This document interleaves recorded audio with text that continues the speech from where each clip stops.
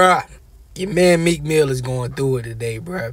So, there's a story out right now that's being caught up by a lot of major media publications. And they publishing this story of Meek Mill having a party in 2014 that was hosted by Diddy. You know what I'm saying?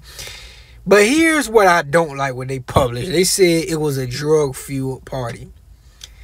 First of all, this is America. Every club in America is a drug-fueled party. Miami, Las Vegas, Arizona, New York, LA, Miami, wherever, bro. Wherever there's a party in America, it's drug-fueled. People are intoxicated, people are high, people are drinking, people are on drugs. That's just the truth of the matter. If we're going to be honest, let's be honest. Let's not act like Diddy was the only parties that was drug-fueled. Stop that shit right there. There's a party going on right now in the United States that's a drug-fueled party. Let's cut that shit out now, right? But here's what I don't like about this story, right? They say that Meek Mill party was hosted by Diddy.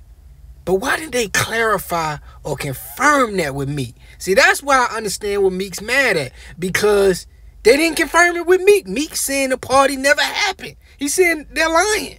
You feel me? So I get where Meek is coming from. I would be very mad too if this drug-fueled party, birthday party of mine, never happened. I would be fucking upset, bruh.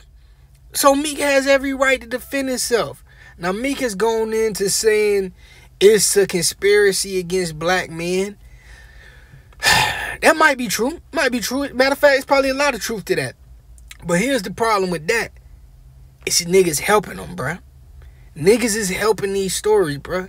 Niggas is laughing. Niggas is with this shit. Niggas is with the conspiracy, bruh.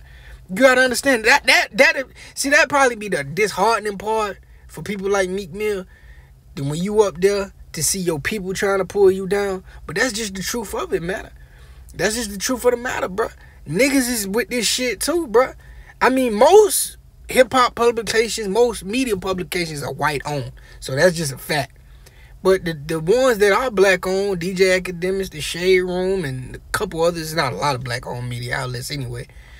But they with the shit too. They gonna publish the negative stories about black men too. So it's no protection for black people with wealth or black people in general. There's no protection for us by the media. That just is what it is. So Meek is probably right. It is probably a conspiracy against black men. But the problem is with Meek, shit, it's gonna be niggas that help the conspiracy. You feel me? It's the internet now, Meek. You feel me? If the story's entertaining, people gonna believe it.